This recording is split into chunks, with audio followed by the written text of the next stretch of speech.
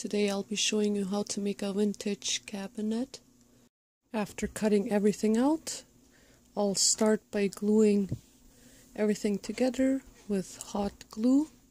Please be careful when using hot glue.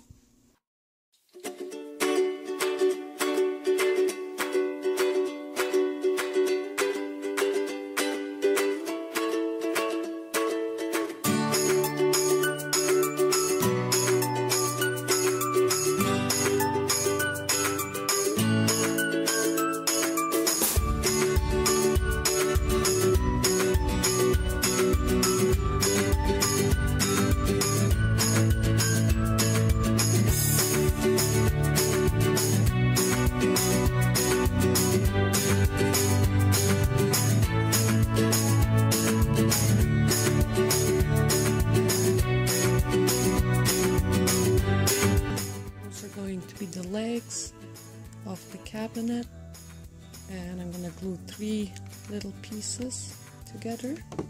I'm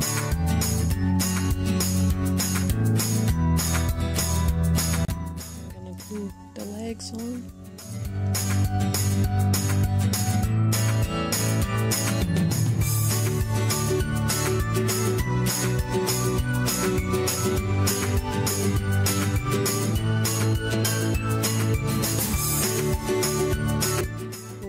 Paint the whole cabinet brown.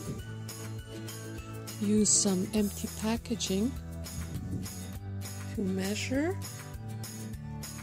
make it fit, and we're gonna glue it on.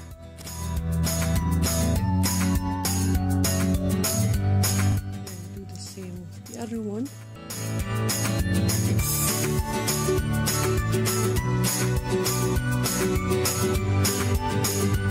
I'm gonna cut off those small nails that came with this, and I'm gonna cut a little bit off with pliers.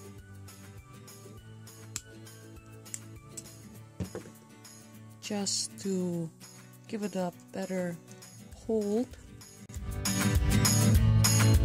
So those miniature hinges were meant to go like this. This one comes here and then you can just kind of close it up, but I needed 4 of them, so I did it this way, and same with the other one. And now we're gonna glue this part on here.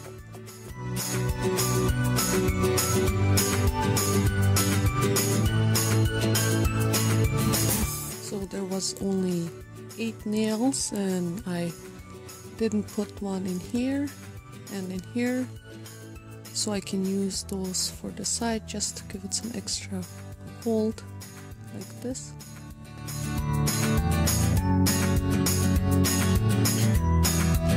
Here I have some furniture nails, and I'm gonna use that as the handle.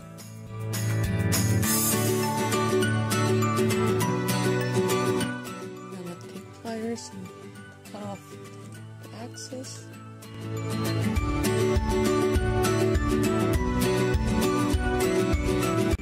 And for some extra support, I'm gonna put some hot glue on here, just a little bit.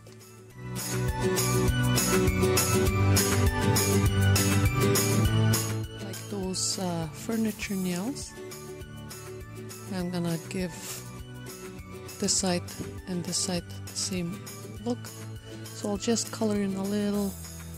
I'm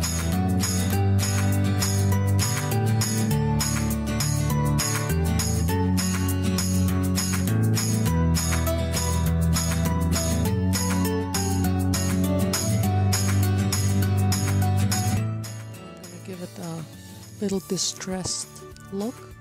I have some tan acrylic paint here, and I put it on a piece of cardboard. I'm just going to take a little bit of paint and just start anywhere.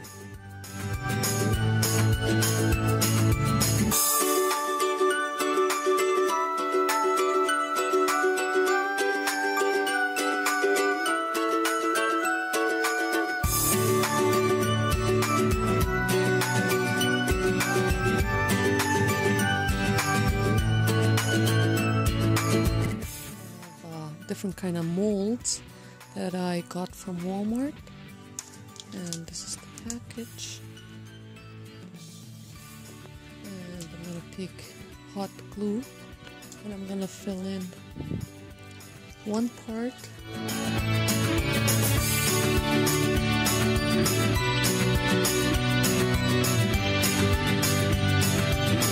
I'm gonna let it dry, and after it's dry, just pop it out.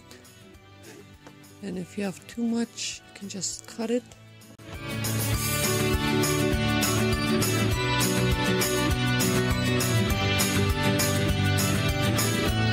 For the cabinet that I'm doing, I'm gonna cut it off like this, and I'm gonna paint these two parts. After painting, this is how it's gonna look. What I'm gonna do with that, I'm gonna take them and put them on.